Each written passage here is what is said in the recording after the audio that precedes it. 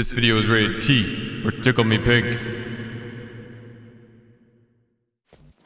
Are you curious how I have one of the highest KDs in standard Escape from Tarkov, as well as the highest KD in the top 100 in Arena, while using the most bugged, cursed optic possible? Well, I'm going to show you guys why I still use this optic and why it's the best optic for my needs. I'm going to go over the bugs it has and the issues it has, as well as the strengths it has. So a lot of people sleep on this optic. It fills a very unique niche and enables me to just shit on people consistently. I'll also be going and looking at some objective pros and cons of some other optics, because at the end of the day, there's a lot of good optics for a lot of different variables in your raids and your own playstyle. They're going to go ahead and get you more kills. So sit back, relax, crack yourself open a cold one, and let's talk about optics. Before you get too reclined, make sure to smash the dislike button and tell me to commit toaster bath in the comments down below. I just want to quickly thank the sponsor of today's video, HelloFresh. Before we go any farther, I actually signed a contract with them where I have boxes to give out to you guys. If you've never had HelloFresh and you live in the US, I can get you guys free food this week. Just go ahead and shoot me a message on Discord. Tell me you're interested in the HelloFresh deal. I also get paid when I give you guys free groceries, so go ahead and get in contact with me. You're doing me a favor. I'm doing you a favor. Let's continue with the video. So the Flip-Up Holographic is the cursed optic of choice. It's the optic you always see me running in my gameplay. What bugs does it have and why do I use it? Well, let's talk about bugs first and foremost. When you're in the 1x, just like normal holographic mode, it actually has more visual recoil than any other holo. And it's an old bug that's semi-patched but not entirely patched. The reason for this is when this optic came into the game, the 3x magnifier didn't work. Just the standard holo was always in 3x regardless if you had a magnifier or not, which led to the optic always having that 3x recoil, the 3x visual recoil, because the game needs to make up for every single level of magnification you have. You need to have more visual recoil so you're not just lasering people with fully automatic weapons from range. It's very similar to real life in that regard. However, once they went ahead and fixed the holographic so it wasn't a 3x when their magnifier wasn't on it, the 1x still had 3 times visual recoil. That's the reason why Pharaoh on Arena, they took away this optic, because the visual recoil on the 1x hadn't been adjusted yet, so it was really kicky for no reason over on Arena. And that's because Arena is built on an old version of Escape from Tarkov. Now, like I said, this bug still exists. It's just like more like 1.5x today, which doesn't sound like a huge deal, and it's not, because your shots are still going to be going on target where your mouse is. It's just the visual aspect of it. You're going to have a little more camera shake, and it's going to be a little bit harder to acquire your targets or to track your targets when in this 1x mode. The next bug, and shout out to Operator Drewski for discovering this while we were playing. I didn't even know about this bug. I thought that this phenomenon was associated with another bug we're going to talk about, another issue, not even a bug this optic has that we're going to talk about. But when you swap between optics quickly and carry over a spray, for some reason your bullets are going to land significantly below where the optic actually is. So this is like a floating optic, like imagine like an RMR kind of floats around in the sight as you're using it. In the magnifier, you really see that where it bounces around as you're shooting. That is the end of the bugs with this optic. However, there's a lot of issues this optic still has. So it has a lot of vignetting. So vignetting is like the black ring that you get around the optic when you're like in a magnified optic. It basically gets in your way. You don't get as good of a picture when looking at your optic. Your field of view, if you will, is like drastically shrunk. Additionally, the housing is a little bit bulkier than most optics in the game, and you have that free floating reticle, which makes it really hard to actually go ahead and get those one taps when you're magnified. Also, like the little mill dots on it aren't very good. They're not very useful, and you have like a little bit of a light bleed effect. The last issue this optic really shows from is when you're in the 1x variation, it actually blocks a lot of your screen. Like where you'd normally be able to peer past the right hand side of your holographic or your scope, you really can't do that with the Flip-Up optic. Now, this seems like a lot of problems. Why do I use this optic still, and how do I overcome some of these issues? First and foremost, the reason I still use this optic is because it has a phenomenal niche where I have a perfect 1x sight. It's not a scope. It's a holographic in a 1x format. We all love to run our holographics in those 1x formats. So when I'm close and personal with someone, I'm extremely deadly. You can do phenomenally with the scopes and the 1x variations like the Razor, but I think we're all safe to admit that a holographic is just more consistent in these situations. So even with the added visual recoil, it puts me at an advantage to someone who's in a scope in a 1x format. Next, the 3x format. So it has a lot of issues with spraying. I just don't spray with the 3x format realistically. Unless I'm prone and I have like very easy shots, I am never spraying while in the magnified variation. The only reason this magnifier is here is so I can quickly flip it up, and go for an easy head tap when I have that opportunity to. Additionally, it lets me flip it up and kind of scan an area before I run across somewhere that has very little cover, for example. But the reason I use this optic is because of my playstyle. I'm a very aggressive mid to short range player. I'm not sitting really far back. I'm not getting a lot of use out of the 6x optics you see a lot of streamers use. I'm usually getting as close and personal as I can and trying to keep myself alive and play as aggressive as possible at the same time.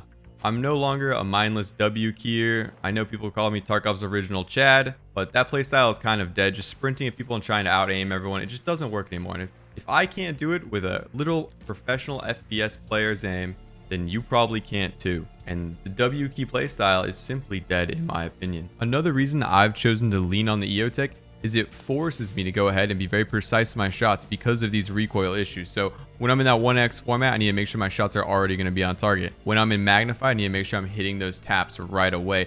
And this makes me reserve my ammo, puts me in a way better situation when I'm taking on squads, so I don't have to reload as much, and it gives me a way higher headshot percentage rate, which led to me having the highest KD in the top 100 in Arena. There's been another buff this wipe towards the holographic and a lot of other optics, and that's when you swap to your left shoulder. It'll really fix the vignetting on most optics, and it also stops the optic from being so bouncy. And you'll see those are two issues the holographic really had when it was in its magnified variation. It's made it even easier for me to make longer range shots now. So that's been a hidden buff, and it's also brought some other optics up to speed. But that's it. At the end of the day, it just fits a very nice niche use. And I'm going to go ahead and show you guys some other optics that fill very nice niche uses that you might be sleeping on. By the way, if you guys are looking for people to play with, make sure to join the Discord in the description down below. We have tons of crews rolling every single day. Lots of good guys in there that'll help you with quests or just run raids with you if you look for some people to play Tarkov with. I personally hop in there and play with everyone myself, so if you'd like to play games with me, that is the spot. It's discord.gg/tookmepink. Now, I just want to go ahead and state that yes, like the holographic is a very meta 1x sight. Things like the Razor Vortex are a very meta 6x sight that I feel like every single person knows about. And we're not going to talk about those today. They're very expensive for a reason. They're very meta. And I want to show you guys some interesting optics that fill new niches that'll enable you to make cool builds or change your play styles and fundamentally make you a better player and make you survive more. I'll probably get put on blast for some of these opinions, but at the end of the day, these are just up to personal preference. Some optics are objectively better. However, you can go a long ways by creating your own play style with these different niches you're going to be able to hit with this. And one last thing I should mention is the magnification level is very pertinent to what ranges you're going to be engaging people at. That seems like a no-brainer. However, the amount of times I see people that have a 6x optic that are really only taking engagements at 50 meters away blows my mind. You do not need to go ahead and look at that guy's pores. The first niche I want to talk about is the very mid-range niche. There's not very many optics that are in this niche. So up first we have the Monstrum. It's a 2x optic. It has a black and a red variation with the dot, which is nice. You can run it at night. It has a really nice sight profile. It only has that 2x capability. That's all it's capable of. So you're really looking to just get those mid to short range engagements. You can pop some further range shots at people and kill them, but it's really going to shine in the mid to short range combat. The next optic I want you guys to be aware of is actually the Prism. So a lot of people don't even know this optic exists in the game. That's because it goes on the ACOG mount, but it is actually a really niche use. It's at 2.5. It has a really nice dot. It does have an obvious drawback. It has this really crazy sci-fi bright red ring around it. You don't want to bring this to a nighttime raid, and it can block your sight a little bit. But I personally love to run this on something like an ADAR or an SKS, so I'm going to be using a DMR. I'm running a quest, I'm running and gunning, and I'm going to be taking some mid-range engagements along the way. I can pop people from a distant range, but I also am very comfortable up close with an optic like this. So the Prism is another unique case use for an optic. And it's cool we're talking about all these optics today because I actually just published the best builds you can be running in the Escape from Tarkov with the current wipe. These budget builds are insane. I'm talking a fully modified AK-12 for 70,000 rubles, a TX-15 with all the bells and whistles for also 70,000 rubles, and we talk about using an optic of your choice in that video. So go ahead and watch that when you're done watching this video. It's in the top right now. Another niche optic in this is the Tri-Hawk. The Tri-Hawk is the only other 3x magnified optic in the game besides the Flip-Up Optic, and it is a phenomenal optic. It looks really good. It has a really nice dot on it, or I guess it's a chevron rather.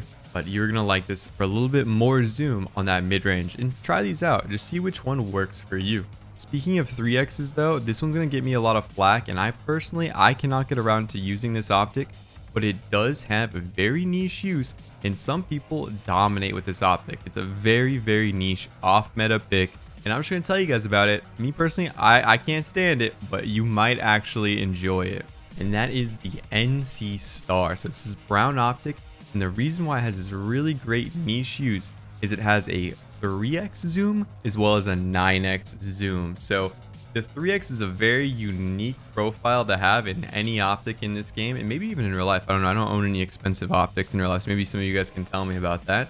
But it really works well in Escape from Tarkov with the engagements we tend to get in. The 9x is just there for you to pop some shots. Like, this is very much like a DMR optic, something with a very high MOA, something like a built RSAS. You'd put this on. You have these awful red dots on, like the mill dots just look like they went crazy, like they had like a fucking mukbang or something. But besides that, it's a very unique profile. Another optic that I want a lot of people to start trying to use is the ACOG. There's two variations of the ACOG in the game. There's a very cursed version, and it's ironic I say that because, you know, my optic is pretty cursed, but there's like a weird cursed knockoff one that doesn't even have a chevron, just has like a red triangle in the middle of it, and it's all fucked up. It has like a lot of vignetting, so personally I wouldn't recommend that one. You can if you want to. It is a unique zoom for sure, and let me know how it goes, but for me, like, the red triangle just really blocks my shots a lot. I need to see a little bit more than that. But the other variations of the ACOG, there's a tan and a black one. These are 4Xs, and they have this nice yellow crosshair. It is one of the best 4X pictures in the game. The only drawback for this is kind of like a DMR exclusive sight, because you can only put irons on top of this thing, or like a very floaty RMR, and you also have height over bore issues. So this is going to be a very niche case use for your DMRs. But when I do get it on my DMR, I love it. You'll see me running it on the TX15 in that best budget build series. An optic that probably all of you guys can get behind is actually the Elk Inspector. So the Elk Inspector used to have a lot of issues with vignetting. They've changed that to a degree, and then you also have the left shoulder swap now, and it's just a 1x4x. It looks a lot like the Razor Vortex to an extent. I would just say it's kind of like a cheaper Razor Vortex with a different sight profile. It works really well with assault rifles that might want to tap at like a 4x range and also spray in that 1x format, and I know a lot of people have been having good success with this optic this wipe, so don't sleep on the Elk Inspector. For a different 4x option, I'm going to go ahead and tell you guys to use the Bravo. It's a little bit of a weird one. It's a little bit of a Tarkov OG optic. You can have some success with it. It's going to have some height over bore issues, just like the ACOG did. However, you can slot a delta point in it, and a delta point is a phenomenal 1x. You're just going to have, like I said, that weird height over bore issue when using this. And all these optics I'm mentioning, I mean, they do have problems, and that's kind of what you get by getting new advantages, right? So it'll put you in better situations for those 4x situations where you're easily gonna be able to pop people. A lot of times these things are also cheaper too, so you're saving yourself money while using these.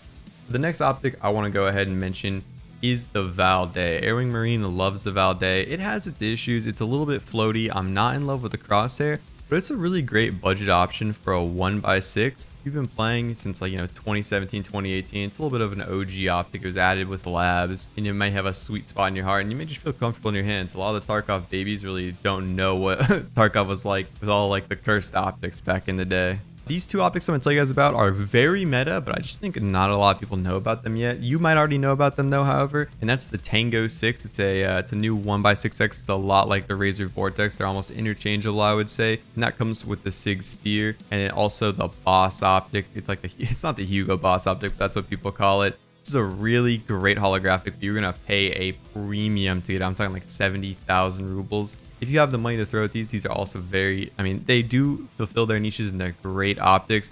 I just don't think a lot of people know about them yet. If you're gonna go ahead and use the Boss optic, you can actually turn on like a laser mode on it. And I like to use this like forbidden boob. It looks like a 7th grader made a boob out of like keyboard characters. I like to use that as my dot. We spoke about it briefly in this, and I also talked about it in my budget build series, but the Delta point, you just need like a very cheap 1x. It's a phenomenal 1x. Go ahead and give that a try and let me know what you think of it. It's like the best budget holographic you're ever going to get your hands on. Speaking of kind of like off meta holographics, the other two ones I'm going to recommend are the Romero 8 as well as the UH1. They're a little bit niche, but they do feel really good. Give them a try. Maybe save yourself some money on some holographics, but get out there and actually experiment with these builds, guys. Like, I know a lot of you guys, you know, you actually contribute to society, unlike myself, and you don't have all day to play Escape from Tarkov. I don't know, maybe you go outside. I don't. But You will have significantly more fun in Escape from Tarkov by going ahead and trying a lot of these niche optics and seeing if they actually fit your playstyle. Think about the maps you're playing, the weapons you like to use, and if any of these niche optics could actually go ahead and amplify that playstyle and make it easier for you to get kills and survive more. If you guys haven't watched this video already, go watch this video on how to pack your magazines like a professional and do more damage, secure more kills, save money, and have less recoil. It is crazy. And if you made it this far, consider subscribing.